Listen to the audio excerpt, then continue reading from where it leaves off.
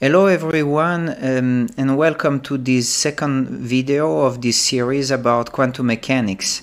Today we are going to discuss the necessity for a quantum theory. In the previous video we have introduced the main tenets of classical mechanics, and now it's going to be clear why classical mechanics cannot explain every single phenomenon that we observe in reality, and the necessity actually for a theory beyond classical mechanics, which we call nowadays quantum theory. So the very first evidence of a necessity for a theory beyond classical mechanics came from the experiment called nowadays as black body radiation. A black body is essentially a body, it's an idealization of a body that absorbs all incident electromagnetic radiation. And physics tells us that whatever radiation is absorbed, eventually this radiation has to be emitted. And this emission has to be in thermal equilibrium with its environment. So what scientists, what experimental physicists have observed in this particular context is the distribution of radiation that one would get depending on the frequency that has been absorbed by the black body, but also on the temperature of the environment where the black body is. And if one uses classical mechanics to predict what kind of distribution of these radiations one should observe experimentally, one gets actually a prediction that is completely wrong, especially for wavelength that becomes extremely small and close to the ultraviolet regime. So at the beginning of the century, Planck actually introduced an hypothesis which is the following.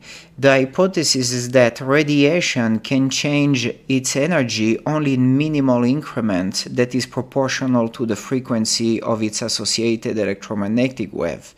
So in other words, if you are radiating a black body with the radiation, the frequency of the radiation is going to practically tell what is going to be the behavior of the black body.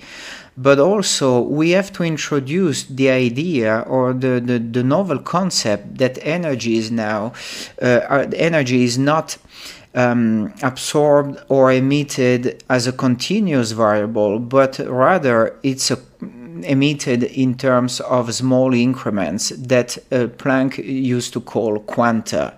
And from that actually we got the name of quantum mechanics.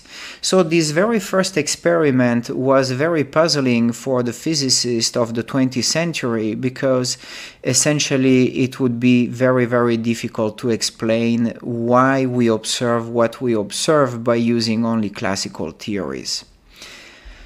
Then a second experiment appeared that was even more puzzling, and this is the photoelectric effect.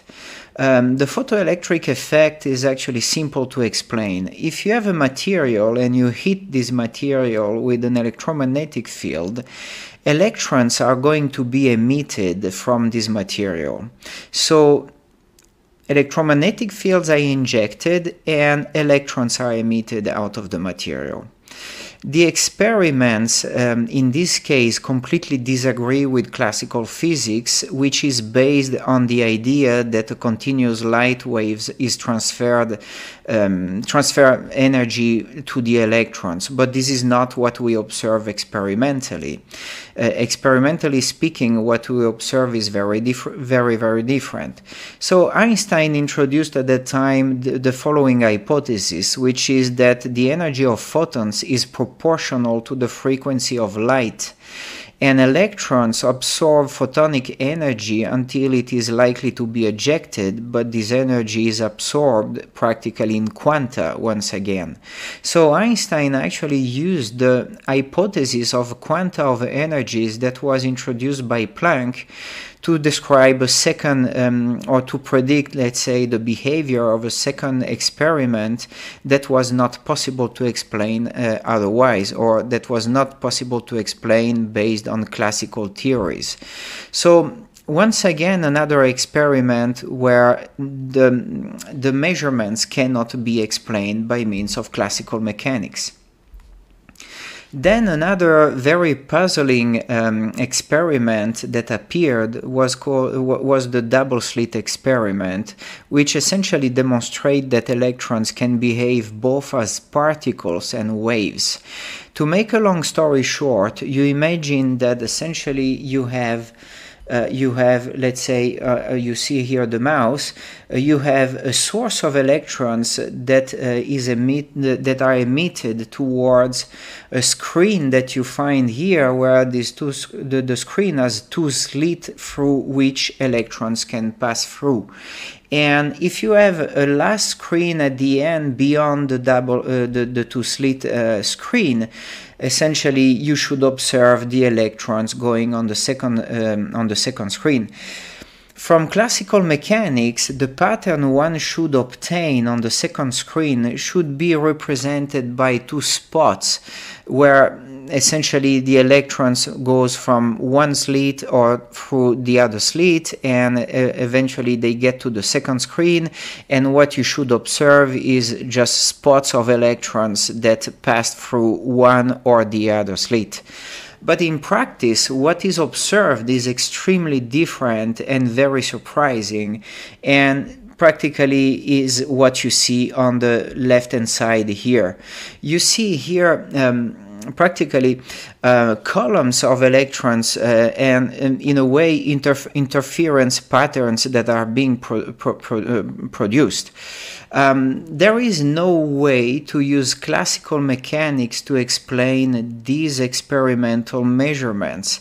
And actually the only way to go beyond this impasse and to actually be able to explain the experiment is by introducing drastically different ideas if compared to classical mechanics.